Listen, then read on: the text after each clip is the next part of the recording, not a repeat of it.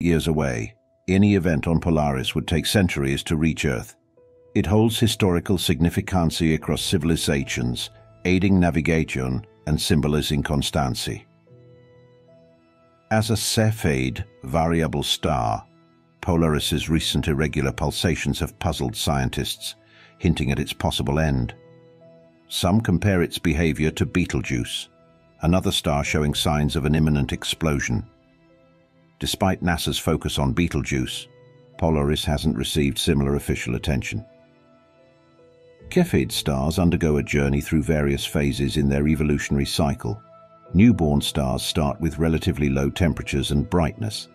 They then move into the main sequence phase marked by nuclear fusion, remaining stable for billions of years.